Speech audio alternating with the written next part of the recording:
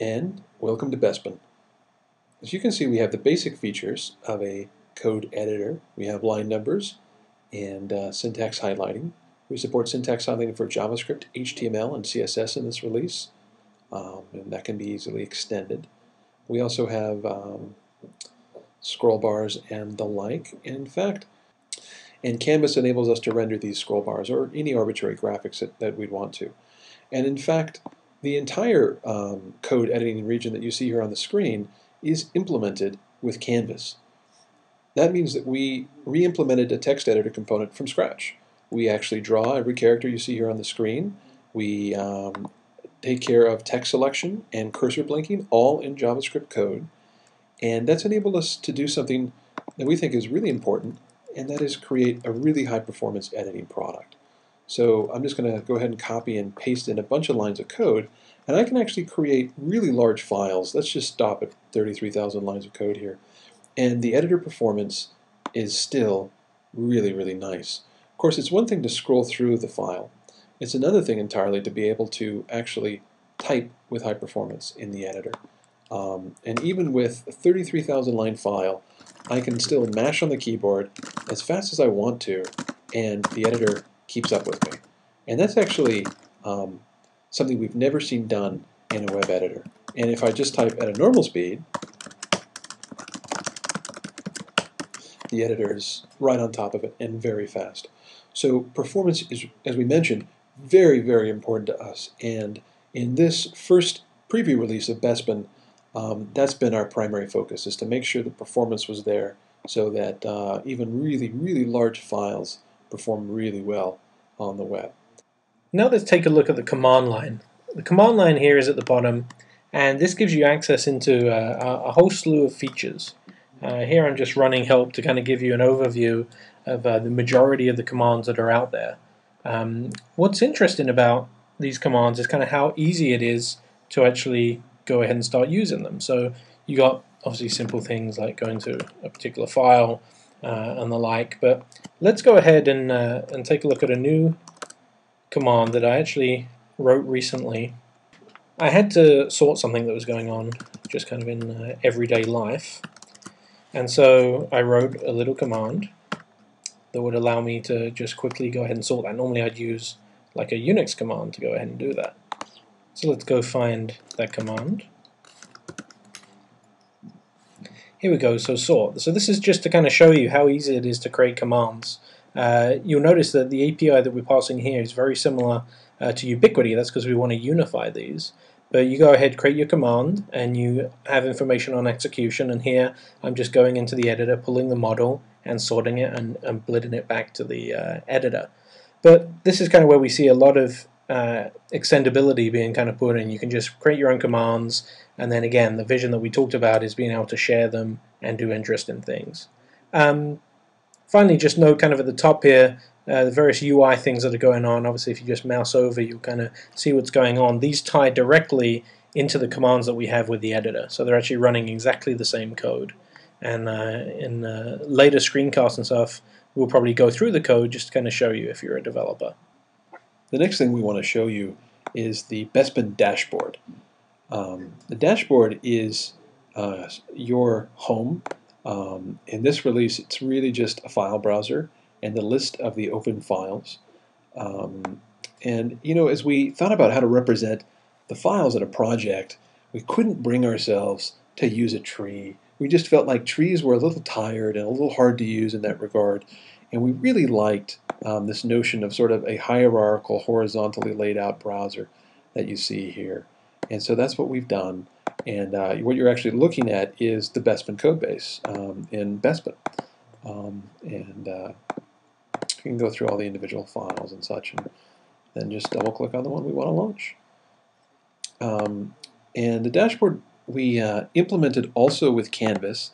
We don't remember your state, as we probably should. In this release, we haven't got to that yet, sorry.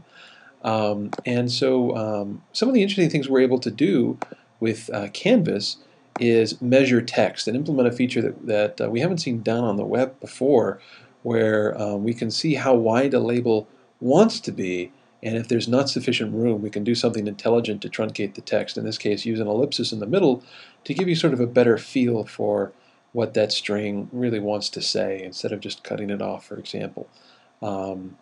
So using Canvas enables us to do that because Canvas does have an API to get the width of a string and act accordingly. We also wanted to experiment with layout a little bit. So what you're seeing there at the bottom is a list of open sessions. And in future releases, we want to display some really rich information about the sessions, like when each one was opened and details about editing and how long you've spent editing the individual sessions. But sometimes you're really not interested in that kind of verbose information, and you want to just reduce this down in size. And it all resizes and automatically figures out the most information it can display at the given size you've given it. And if you want just a conventional tab set out, like most editors, you can get that too. But if you want to explore more information, you can certainly do that as well. In order to facilitate all of this work, we created an experimental GUI toolkit for the web called Thunderhead. That's very experimental. We're not sure if we even like it at this stage, but it is a part of this release, and we'll talk more about it in future screencasts. So this entire screen that you're seeing here is all rendered with the HTML Canvas element using Thunderhead to do the layout and the rendering and the components and so forth. We hope you've enjoyed this tour of Bespin. The release that we've just made is a tech preview that shows you some of what's possible today, and we hope gives you a feel for where Bespin could go tomorrow. But although this is a tech preview demo, we really wanted you to actually play with it. This is shipping bits that you can get to on bespin.mozilla.com, and you can register. You can go through and sign up. I'll click on the register for Bespin here, get going, and you'll be able to play with it. Now bear in mind, this is definitely an alpha product. It's actively being developed. We're playing with things all the time, so we apologize if little things break here and there. But we're really excited to see what you think as we kind of get this going. The reason we wanted to get this out so early was to be able to get a group together to really kind of have a place with the Bespin project to kind of discuss these ideas. But while we have you on the screencast, we thought we'd share some of the ideas we've been kicking around for future releases of Bespin. After all, we are a lab, and a lot of what we do is pretty experimental. The first thing we want to show you is an idea for how collaboration might work in Bespin. This is a screen capture of a prototype we have working in the lab for Collab. And what you're seeing here are two different application windows open, two different sessions essentially, or emulating two different users with the same file. And if we start this demonstration, you'll see that once I start typing in one window, this collaboration icon in the corner turns blue, and I can click on it, and I can see who's collaborating with me. And as I type in one of the windows, the content is updated automatically in the other window. In fact, selection events are also sent across the wire. As you can see here, if I select this, it's selected in the other window. We did that because we thought it would be useful if you're walking someone through your code to be able to show them and highlight things. So this is one idea of how collaboration might work. And there's another kind of crazy feature that we've mocked up that we also want to show you.